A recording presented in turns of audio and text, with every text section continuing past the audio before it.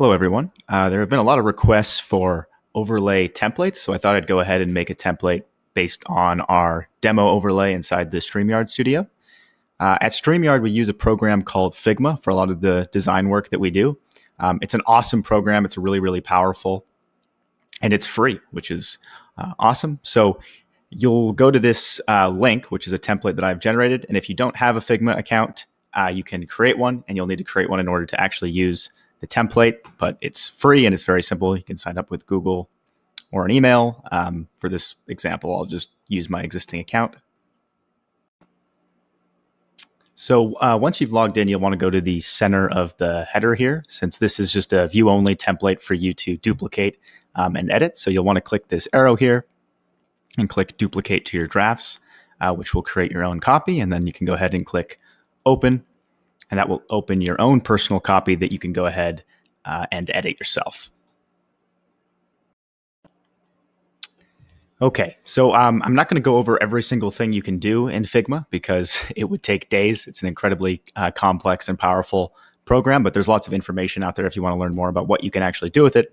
For this, I'm just going to stick to how to edit this template I've created and quickly make your own overlay using it. So you can click any section of this overlay and change it to whatever you like. So instead of live with StreamYard, you could edit the text there and say live with Gage.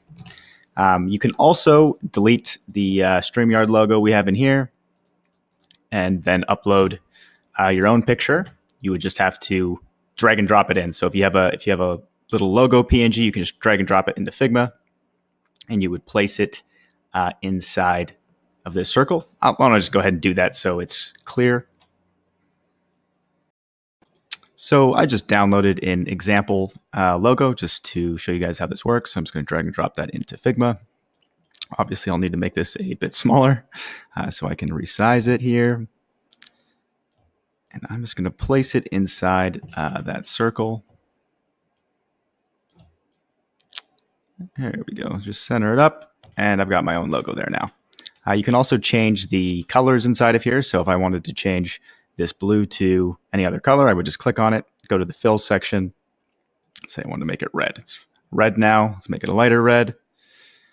You can also change the color of this circle here if you'd like to do that. I'm just going to make it, what color should I make it? I'll just make it another shade of red, I guess, maybe orange.